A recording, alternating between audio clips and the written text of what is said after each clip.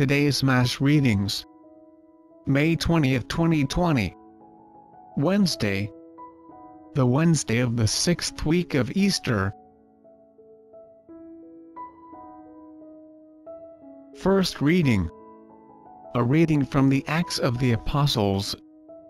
Acts chapter 17 verse 15 and 22 to chapter 18 verse 1. After Paul's escorts had taken him to Athens, they came away with instructions for Silas and Timothy to join him as soon as possible. Then Paul stood up at the Areopagus and said, "You Athenians, I see that in every respect you are very religious. For as I walked around looking carefully at your shrines, I even discovered an altar inscribed to an unknown God. What therefore you unknowingly worship, I proclaim to you. The God who made the world and all that is in it, the Lord of heaven and earth, does not dwell in sanctuaries made by human hands, nor is he served by human hands because he needs anything. Rather it is he who gives to everyone life and breath and everything. He made from one the whole human race to dwell on the entire surface of the earth, and he fixed the ordered seasons and the boundaries of their regions, so that people might seek God, even perhaps grope for him and find him, though indeed he is not far from any one of us. For in him we live and move and have our being, as even some of your poets have said, for we too are his offspring. Since therefore we are the offspring of God, we ought not to think that the divinity is like an image, fashioned from gold, silver, or stone by human art and imagination. God has overlooked the times of ignorance, but now he demands that all people everywhere repent, because he has established a day on which he will judge the world with justice through a man he has appointed, and he has provided confirmation for all by raising him from the dead." When they heard about resurrection of the dead, some began to scoff, but others said, "We should like to hear you on this some other time." And so Paul left them. But some did join him, and became believers. Among them were Dionysius, a member of the court of the Areopagus, a woman named Damaris, and others with them. After this he left Athens and went to Corinth. The word of the Lord. Responsorial Psalm. Psalms chapter 148 verse 1 to 2 and 11 to 14. Let our response be, "Heaven and earth are full of your glory."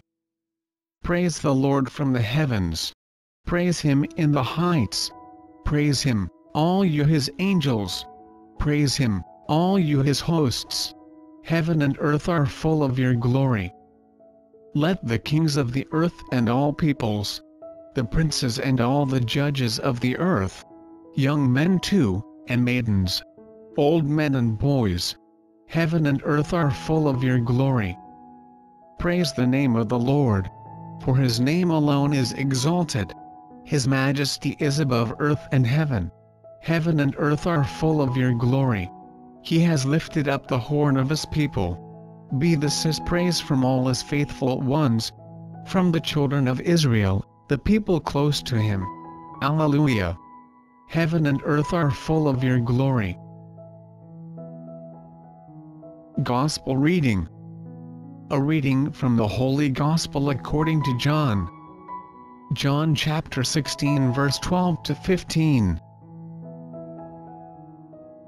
Jesus said to his disciples, "I have much more to tell you, but you cannot bear it now.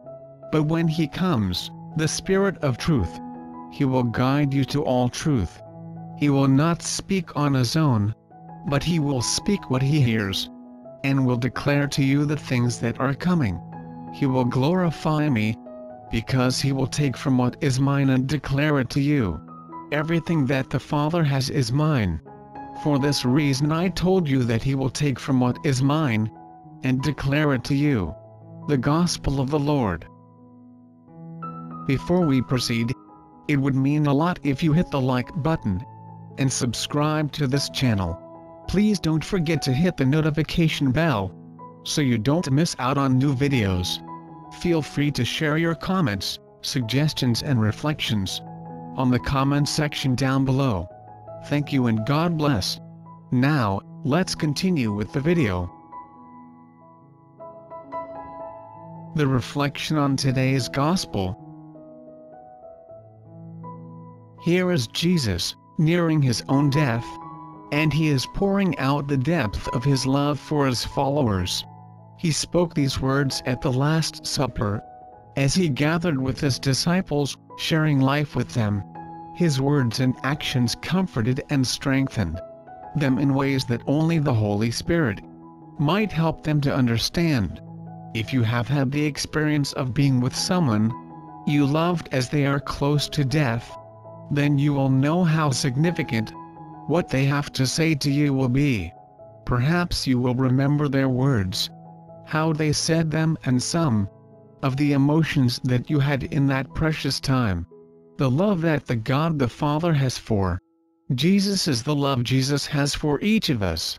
Can I ask for this grace of knowing and experiencing deep down this tremendous love?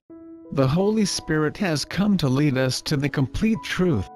This is not a promise to each of us personally, but to the Church as a whole. It is important for my personal peace of mind that I trust the Church. Despite the terrible things that have happened, Christ is with us always, to the end of the world.